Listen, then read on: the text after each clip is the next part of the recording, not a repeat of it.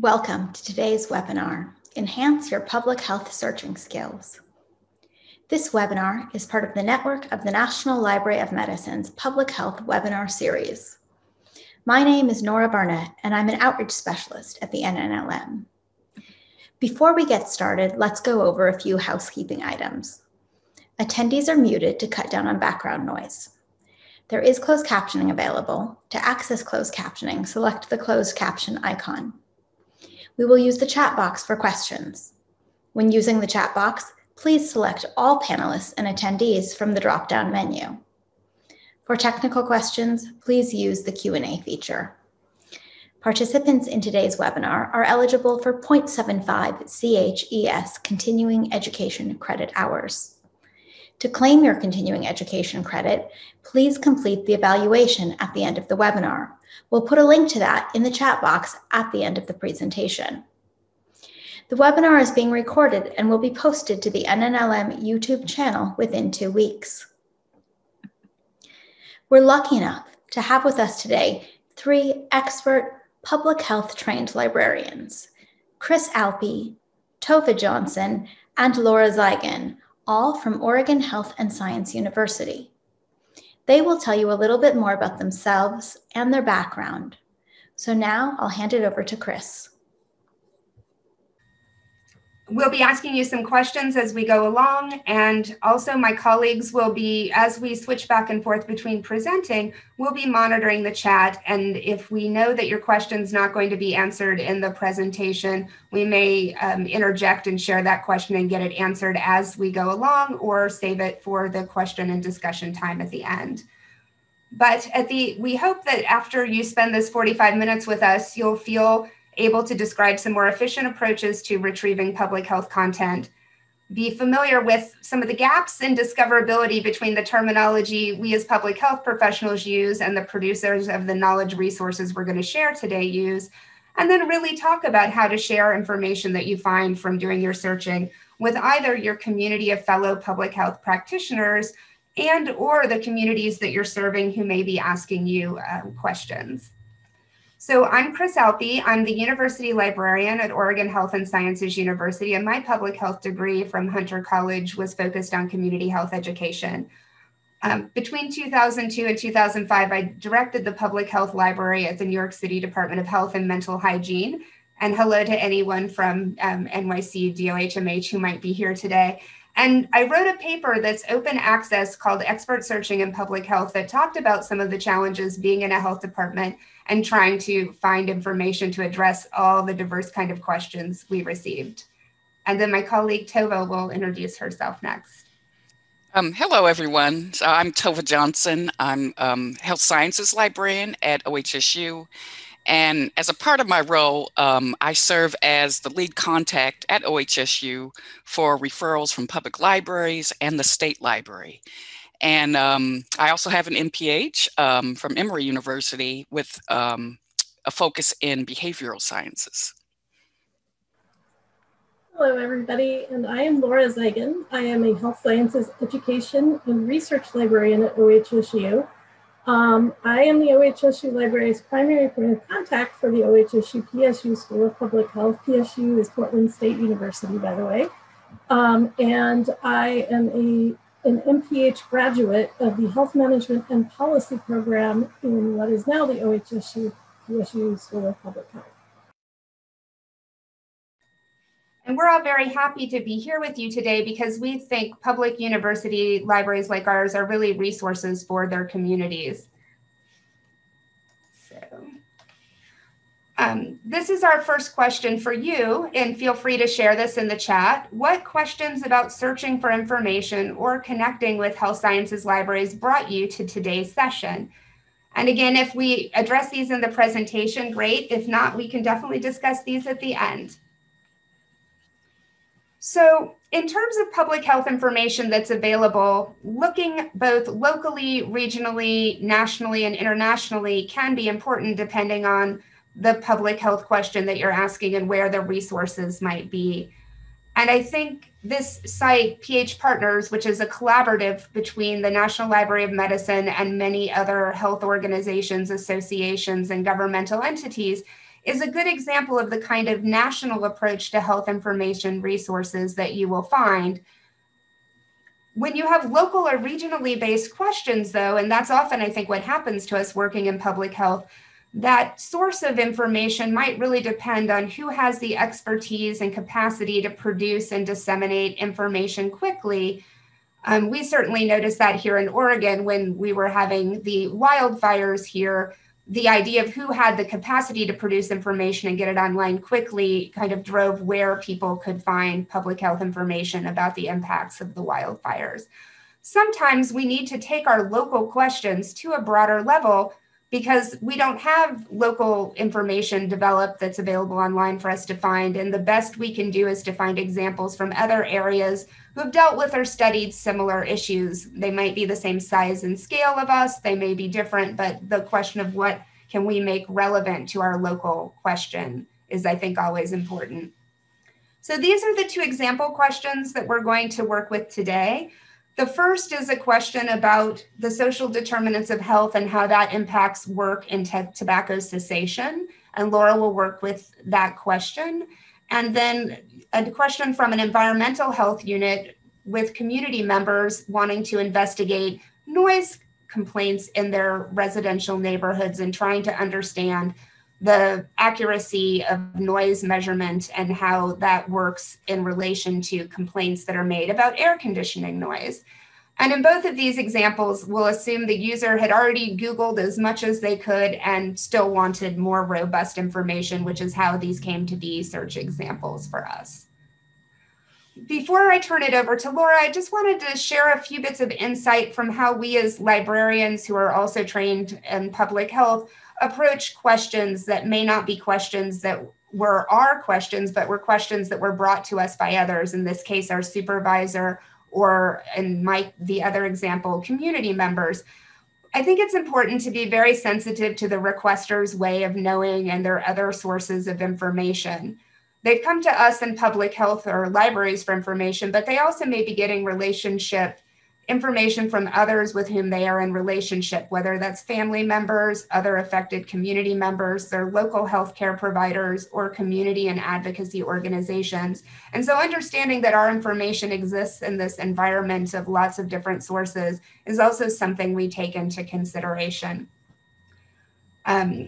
Ethical and legal issues, public health questions can quickly become individual patient or legal questions, especially if they're asking us about evidence, risk, causality, or responsibility.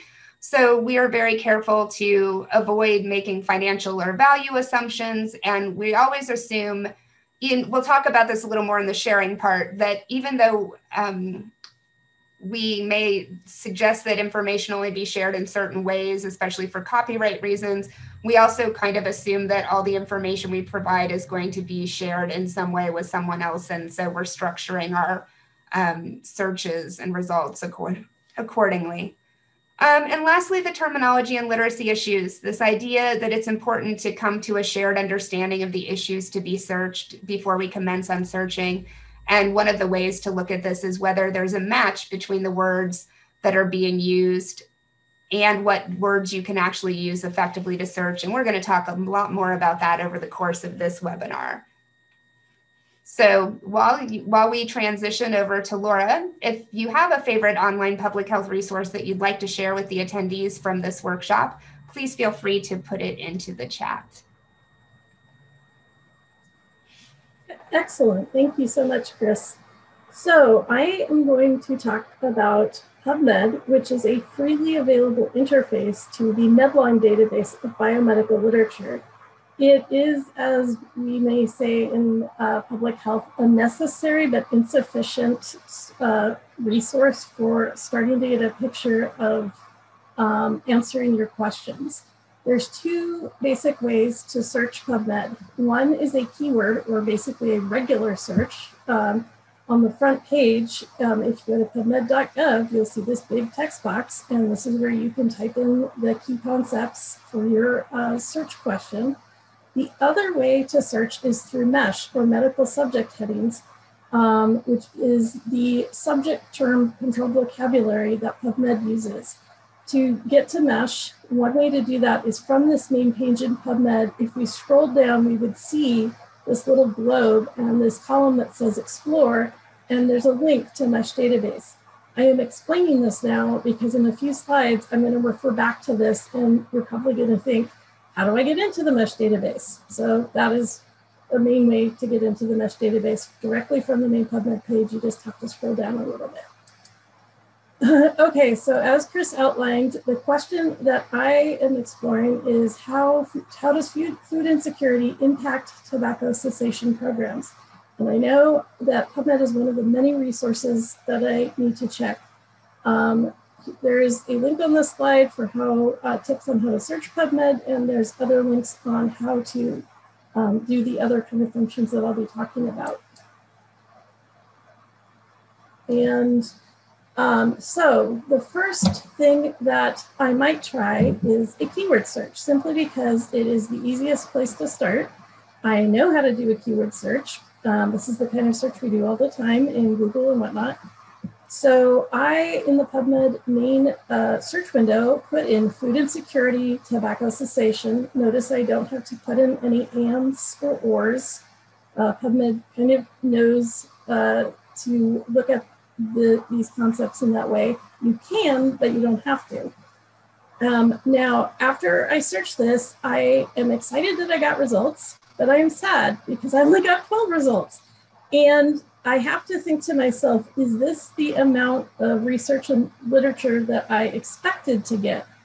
If you suspect that there is maybe more to your search result set, then you're going to want to expand your search strategy. One way to do that is to pour in additional concepts with each of our concepts. So I'm going to try to, with keywords and MeSH terms, think of additional labels or terms for food insecurity that would get to that concept.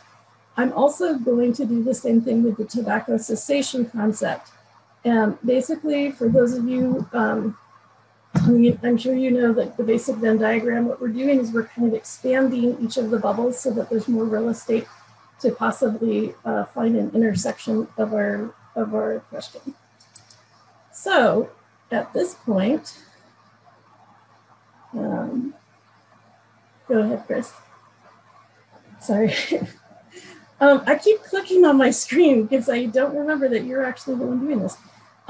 So at this point, I might try a few other keyword searches, but this is where I might also get into the medical subject heading database. And again, we get into that from the main page, scroll down and click on that MeSH database link under Explore.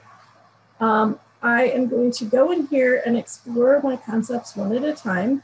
I had the concept tobacco cessation, and when I search that in MeSH, it maps it to tobacco use cessation. And when I add this concept into the little box, and you kind of can't see it, but if you click on the Add to Search Builder button that's on that page, it brings that syntax over. And when you click on Search PubMed, it essentially, you're asking PubMed to find and bring up every article that has been assigned that MeSH term. It could be involving tobacco use cessation in a number of different areas that have nothing to do with food insecurity, but this is kind of the first step. As I said, we're trying to expand those little bubbles in the Venn diagram because we only got 12 results first. So when I look up tobacco cessation, I see there's tobacco use cessation. I see also along the way, because if you explore these records, you're going to see a lot of other terms that are related. Smoking cessation, I see there's a prevention and control subheading, both for smoking and tobacco use. So you can see on the right, I search on these one at a time and I OR them all together. The way you can do that is when you get your second and third terms, on the right-hand side, you would want to change this little and drop down to an OR before you click on Add to Search Builder. And when I search PubMed, what will happen is, thank you, Chris, is that ultimately all of these searches that I'm going to go into the advanced search builder, or basically it's recording your history of what you're doing. for that particular computer session. Notice there's a little download link here, kind of center right. I'm noting that because if you walk away from your session and come back in 2 hours, this will have timed out, and it's kind of nice to be able to have a record of what you did to see the logic of your search. So what we're seeing here in the query box is the result of me going into MESH, doing a search on food insecurity, and seeing that food supply was also the term that was previously used. So I have this big food insecurity concept pile, essentially. I also decided to order poverty in there because food insecurity is very strongly related to poverty. And I'm kind of really wanting to find more than 12 articles. And then there's my tobacco cessation concept pile. To add these together, I would go to my search history and click in the actions column for the row of the search that I want. And there's a little menu that will come up. The first time you do this, it'll say add to query, which puts it up in the query box. And the second or subsequent items you add will give you the option to add with and or add with or. You'll notice that each of these got a lot of results, 37,000 results for tobacco use cessation, 58,000 for food insecurity. I always think it's interesting to and these kind of searches together to see how many we get. So let's go ahead and go to the next slide. And so when I AMP these together, and I really want to emphasize, this is one particular search that I might do. Maybe along the way, I find other terms that I want to OR into these concept files. Now I have 456 results, which is great. And it's 456 results, which is a lot. So I probably want to use some of the filters. You can find the filters on the left-hand side. And go to the next slide. Thank you, Chris. The filters are actually lined up all in a column on the left-hand side, but obviously with PowerPoint, I'm needing to kind of chop it up. Yes, so Chris, do you want me to mention the PubMed timeout duration, or do you want me to do that at the end? Oops. Yeah, there we go. All right, so in terms of filters, there's a lot of ways that you can, now that you've expanded your search results, that you can narrow it down so you do not have to go through so many. Free full text is one option. If you are working in the local health department or in the public sector, this can be extremely helpful. It can also be very helpful if you're trying to find research to share with your constituents or the people you serve in your county. Because free full text means you can share those things with them, no problem. You can limit to article type. So if the question calls for it, you could limit to randomized control trial or systematic review. Review is a good limit to apply if you were just starting out understanding a particular topic. A review means someone else has gone out and looked at all the literature and is kind of summarizing it. You can limit by date. And you can also, as you scroll down to the bottom of the filter list, there is a link that says additional filters where you can add in options like language and age and sex and so forth. And once those options are on the page, you can click on those checkboxes too as you like. There's a question in the chat, could the mesh terms be searched as major mesh terms instead? Yes, for those of you who are not familiar with mesh, the mesh terms are it's like the hierarchical language that is used to help bring like information together. Yes, and as Chris is pointing out here, as you can see in the mesh record, there is a link that says PubMed major topic on the slide there. So when you do a mesh search, you will have that link.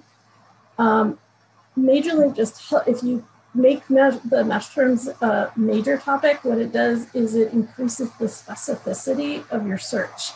In other words, it allows you to hone in a lot more on what you're looking for. So if you have searched and you keep getting thousands of items and a lot of them are not exactly on target, then maybe you want to select the MeSH term as a major topic.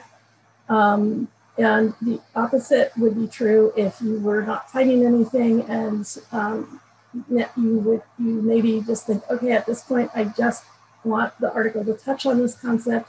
Maybe you should back up and just use the MeSH topic, even if it appears as a non-major topic. You are welcome. Thank you to the person who asked that.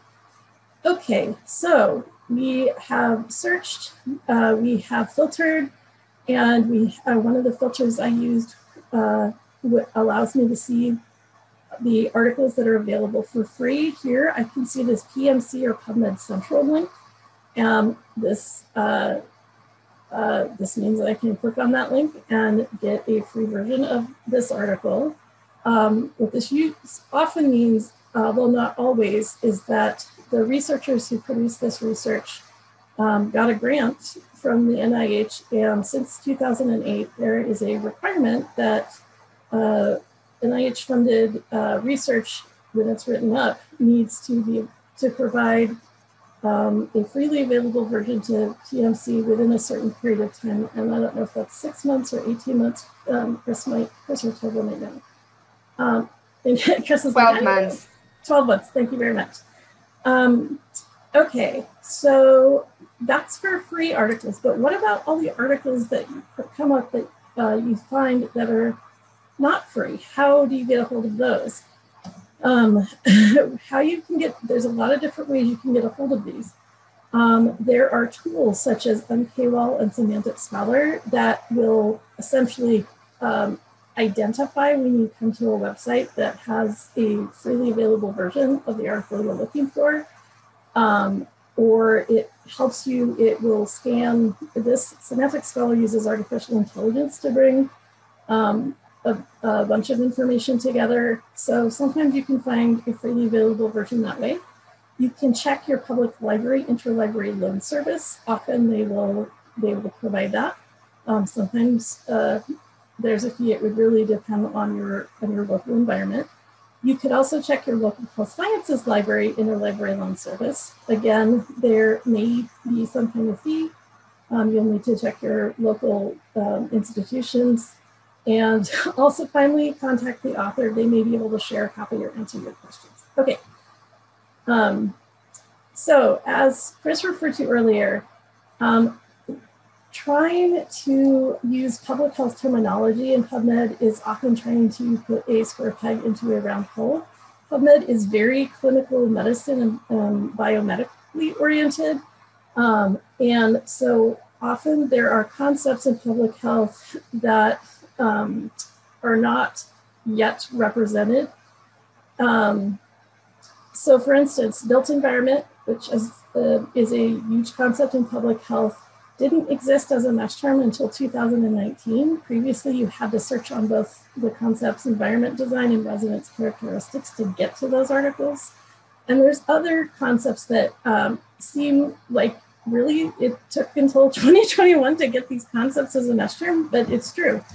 So I invite you to meet with a local health sciences librarian or your public librarian if they have knowledge of health resources, and we can help you figure out different terms to use, both MeSH and keyword, that can get to all of the information that PubMed has that may have different terminology than how we use it in public health. And I am done. So questions about what we covered? And there's a question of, are the slides available after the presentation? I believe so. Yes. Yeah. Yes, there's going to be a recording and a slides. I want to move on, I think, Laura, for a moment, just to make sure we get through the rest of the content. I did want to say that I think Laura mentioned in her comments that PubMed lasts a couple of hours. Technically, the way with cookies it works should be able to keep your search strategies and things up to 8 hours. But if you are getting interrupted or sharing computers when you do this work, the best thing you can do is make an account for yourself on the system and save your work as you go along, or use the download feature as Laura mentioned, because that 8 hours goes more quickly than any of us think on a busy day. Please do continue to keep asking your questions in the chat, and Laura will be able to answer in the chat, and then we can surface any that need to come back to the group. So in terms of looking at the next question, to shift gears about the community members reporting that there's noise in their community with cooling towers and that they're interested in whether this is violating a local noise ordinance, this concern really raises multiple questions for searching. One is looking for air conditioning noise complaint reports or publications. And then the second is to look for research or technical articles about the accuracy of using personal smartphones as noise measurement devices. So I'd love for you to take a minute to think about your response to these questions about the scenario. Who would have been gathering this type of information to make it publicly available? Where or what databases might you search in to look for information on these topics, understanding that you might use different databases for the first question piece of this versus the second question? And then Laura had just mentioned terminology. What terms or what approaches might you use? So just kind of take a minute and think about that, and then we'll share our initial thoughts on that. So in terms of part one, which is looking for the noise complaint reports or publications, and I'll take a crack at that one before I turn it over to Tova to talk about the smartphones. I think about the fact that noise is both an environmental issue and an occupational issue often, and that reporting is often a governmental agency issue. Sometimes it's local and sometimes it's federal, depending on where the noise is being reported. So I think about the question of who studies noise. And in my case, OSHA, the Occupational Safety and Health Administration, came to mind. And so in their technical manual, they have a very thorough document on noise, which is good background for how we measure it and what organizations study it. One agency that came up in that is that the National Institute for Occupational Safety and Health, or NIOSH, is a group that cares about noise. And so this group produces a custom online database called NIOSH TIC2 of occupational safety and health publications that were reported by their agency.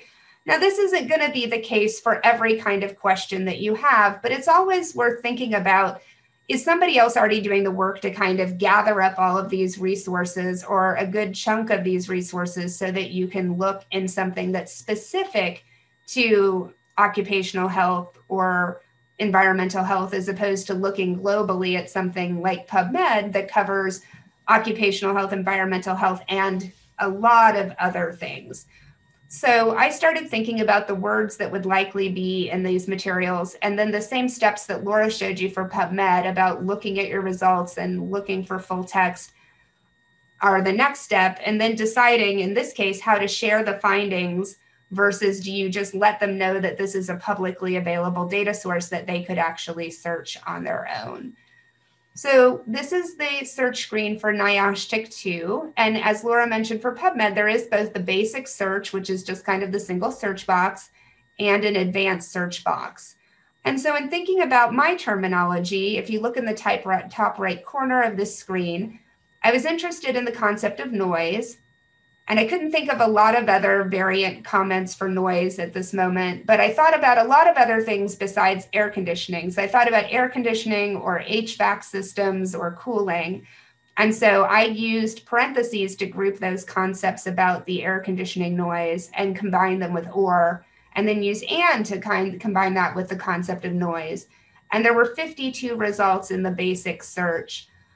But I wanted to see whether the advanced search could help me figure out anything different or give me more detail, because those words were just kind of showing up anywhere.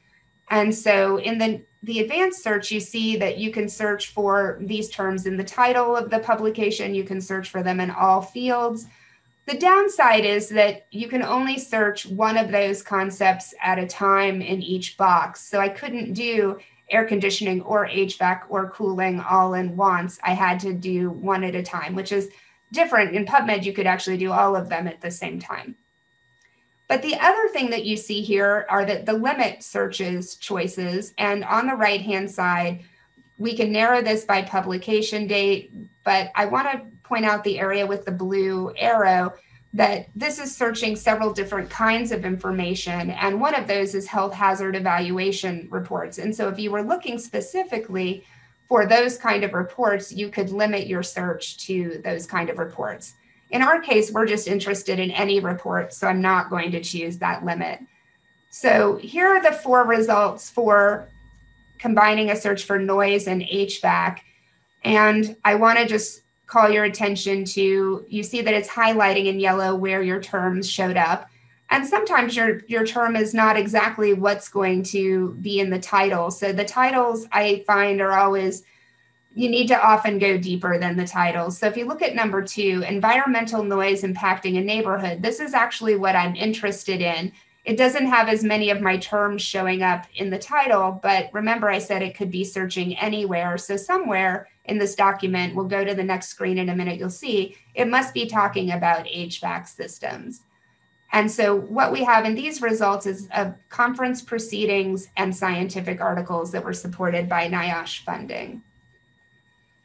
So this is the clicking on to see the more detailed record for the environmental noise paper. And you see, I think there's 2 things I'd like to point out here. One is that down at the bottom, you see that you have more specific keywords. So this can help you with those iterative versions of your search that Laura mentioned. But also, you see there's quite a bit of detail in the abstract itself. This is a conference abstract, and the link is the full text link to the conference abstract. So this is the information that's available, but it talks about the noise ordinance of the city, the measurements, and a lot of the details that you might find necessary to address this as an example. So I know that that was a very brief, very fast tour of NIOSH TIC2. And the main point of this isn't so that you necessarily know how to search NIOSH TIC. It's so that you think about the fact that there might be very specific specialty databases to address the kind of question that you're interested in seeing. If there are any questions about NIOSH TIC, I can try to take them now, and I can then turn it over to Tova. We do have a question in chat on NIOSH TIC. Okay. Is there a lot of duplication between what can be found in NIOSH TIC and PubMed? So yes, so the question of duplication, I think that yes, there are some journals that are covered by PubMed that are journals in which people publish NIOSH funded work. And so that's where the overlap would be. The publications in NIOSH TIC would be funded by NIOSH. And so some of them are going to be in journals that are in PubMed, and some of them will not be journals that are in PubMed. PubMed doesn't cover conference proceedings, so I think most of the conference proceedings that are in NIOSH TIC would not be unique to NIOSH TIC, but would not be overlap. And then all of those health hazard evaluation and reports and things like that would not be overlap, because PubMed really only covers primarily journal articles.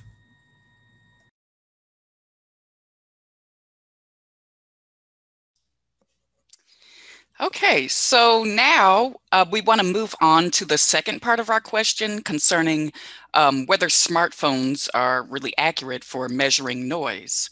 And if you remember, when we looked on the previous slide, or you may have noticed that that abstract included information about the dosimeters that were used to capture the noise in that particular study. So understanding how these kinds of dosimeters compare to smartphones is going to be helpful in knowing whether using smartphones to measure noise is going to be a useful approach for the community. So because we're trying to focus on papers that are going to be more available to you, as well as relevant to your question, in this case, we're going to start with the database Google Scholar. So in addition to articles, Google Scholar also has available dissertations and theses, patents, legal cases, and other kinds of information. So what we've done here is a fairly simple search in Google Scholar of smartphone and noise or sound and measurement to see what comes up. So now we'll go to the next slide. Thank you. where we'll see some of the results that came up for this search. So first of all, you may notice that some of the results appearing at the top of the search results page here are older articles. For example, that top article is from 2014, and the one below that is from 2016. And that's because the way that Google's ranking algorithm works, the more highly cited articles will tend to be pushed toward the top. And you might imagine that those may tend to be older articles. But you can imagine for our question, given the speed at which technology changes, we would prefer to look at more recent articles. So we can use the filters and the limits on the side to either limit to the most recent articles or to sort by date. And I also just want to point out while we're here that you can also create an alert for a search by clicking on that envelope icon if desired, and you would be emailed when new articles come in matching your search term. Okay, so we could go to, thank you. So for our example, I decided to limit to articles published since 2020 to get the more recent articles. And you see that the first few results listed here are from 2020. Now, any freely available articles will have a link provided on the right, as you can see here for the second article that came up in our results. Now, if there's no link provided, like for the first and the third results listed here, then those articles are not going to be freely available, and you'd have to explore other options for obtaining them if you were interested in getting the full text of those. And we'll get into that a little more in a minute. Thank you. So once you've completed your search, you're going to identify relevant articles. And we're looking for papers that convince us that yes, using smartphones to measure noise is a good idea, or no, it's not a good idea. And ideally, we want to find free articles because since the community is asking us, we want to be able to provide those articles to the community members to say, yes, using smartphones in this way is a good idea, or no, it's not going to be a good idea. And here's why, and then provide them with the scientific literature that we're basing our conclusions on. Also, if the literature is saying, yes, smartphone performance is pretty good, and it's recommending a particular app or something else, we might pass that on to the user and say, well, if you're really thinking about doing this, here's a paper that describes something that works pretty well for that you might want to try. Okay, next slide. So any questions? We don't have a lot of time, Tova. No? We might just want to keep going for now. Keep going. Okay, sounds good. All right. So now that we've talked about finding articles that are available through PubMed, NIOSH DIC2, and Google Scholar, we want to bring the conversation around to options for sharing the findings of your searching with your team members or people in the community. So the simplest approach is where people have an email address and the resources you found are available on public websites. And you're able to just, give them the link and say, here's what I searched for, here's what I found, and here's the link to what I think you would find to be helpful information. Now, if what you want for them instead is to see the wealth of literature that's out there, because you don't know which of the many things that you found would be useful to them, this is where it could be a good example to offer your search strategy. So you say, I searched PubMed, and here's the link to PubMed, and then here's the search strategy that I used. And you can run the search strategy as well, and you'll see all of the results that came up, and you can choose what's relevant to you. Now, sometimes we pair the two approaches up, so we give them the search strategy, but then we also give them, a couple of citations or abstracts and tell them why we chose those. And if we can provide them with the full text of the articles, great. But if they're not full text, we'll add some information on how they can obtain the full text of articles, which again, may be their public library or another local library.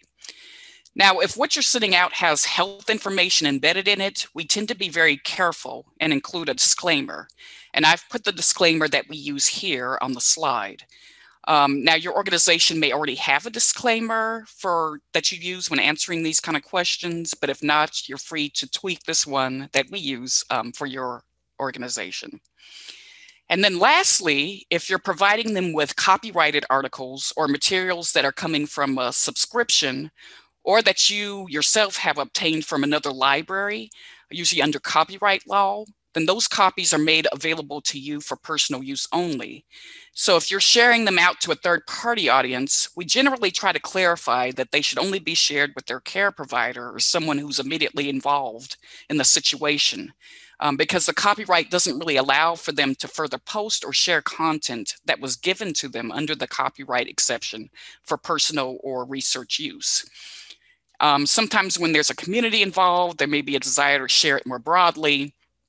So this is why we try to focus on free and open access materials. Okay, so to summarize this slide on getting access to resources, we know that in public health organizations, many of you will not have your own library or access to databases or article requesting services through your agency. So in terms of referrals to academic or specialty libraries, we just want to emphasize a couple of things. That libraries with health sciences collections are usually a part of this interlibrary loan network that's available to all types of public and state libraries. So that's certainly the first and the best option, is to reach out to your state or public library to see if you can get the resources you need through their interlibrary loan service. And often this service is provided for free. Under normal access conditions, so pre-pandemic, before things were closed down, members of the public were welcome to visit most academic libraries to be able to use their computers or bring in their own device and be on their Wi-Fi, and therefore be able to access the library's online resources. So if you're close to an academic institution, that might be an option. And you can find your closest health sciences library or member library of the network of the National Library of Medicine by searching this directory here at the link that's included on the bottom of the slide. We at OHSU are happy to help you kind of navigate this if you have questions. So contact us. All right, I'm going to turn it over to Chris. So since we just have a minute or two left together, we're not going to go into these additional multidisciplinary resources on the slides, but you'll have them in terms of the video and the slide deck. They're just examples of questions that really have more specific resources and collaborations in mind. And so I think what we'll do is just stop here. And again, this is our contact information. If there's questions in the chat, I know Laura's been answering some of them. I haven't seen any of them because I've been sharing the slide deck, but we do have about 1 minute to take any questions verbally, or we can continue. We are happy to stay on a few extra minutes and address any questions in the chat. Are there any questions, Laura, in the chat that need to be surfaced to the high level? I'm answering one right now. I don't see one that needs to be surfaced to the high level, but anonymous attendee, I am about to answer your question about evaluating websites. Okay, great. Well, we'll stay on for a few minutes to answer a question in the chat, but I want to be respectful of everybody who has a hard stop at 45 after. So I'm going to stop sharing and turn it back over to Nora to see if there's anything else. Thank you. That was a great presentation. I'm going to put a link in the chat box for the evaluation. And for those of you who are claiming CHES credit, just fill out that evaluation. And even if you're not, we'd love to hear from you. Are there any more questions? Let's see. Great. Well, thank you all for coming. We really appreciate being able to be part of this community, and we'll take a closer look at the chat and make sure we haven't missed anything. Thank you, everyone. Thank you all for coming. Yeah. And somebody asked, how do we get the slides? There will be a recording posted to our NNLM YouTube channel, and everyone who attended will get an email with that link. That should come within 2 weeks. I think the question, Nora, about slides is maybe there's some things in the slides they'd like to be able to copy and paste out or use, and we'd be happy to do that. So can we actually also make the slides available, not just the video maybe? Is that what the question is also? That sounds wonderful. Yeah, if you can provide the slides, we would be happy to send them out to everybody. Great, we'll do that. Thanks, everyone. Thank you. Thanks for watching. This video was produced by the network of the National Library of Medicine. Select the circular channel icon to subscribe to our channel, or select a video thumbnail to watch another video from the channel.